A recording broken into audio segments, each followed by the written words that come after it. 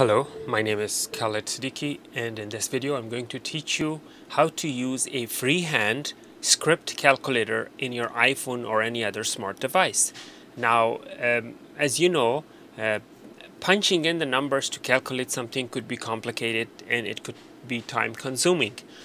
So you could use a script calculator using which you could simply draw the numbers in the plus, minus, or multiplication, whatever, or even square root sign, and the the application will give you the answer.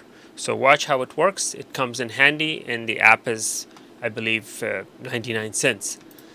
So here is how it works. The app name is My Script Calculator, and there is the name of the app.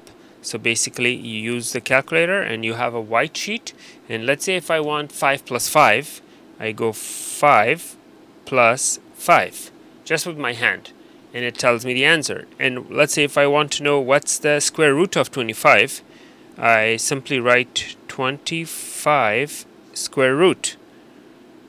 So now this is basically, because I should have deleted that because it mixed the two together. You have to have only one calculation per sheet. You cannot have 5 plus 5 and then the square root. So 25 square root is 5. Now if I say 5 squared, I go 5 squared and it gives me 25. Delete that, and let's say I want to know the square root of 1400. 1400 square root. It's 37.416. And if you have a complex multiplication, let's say 561 times 31. I mean, this wasn't that complicated, but you could go sideways and do much more complicated tasks. Let's say 56314 times 216, and it gives you a very complex, 6-digit, 7-digit, regardless how many digits, answer. And if you want to, let's say you want to subdivide, you do like 25 divided by 5, and it gives you the answer. Or you could say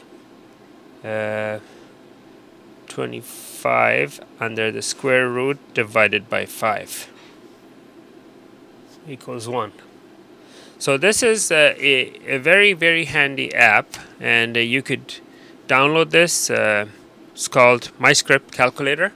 It comes in handy for students who need to get a quick answer for a complex math problem.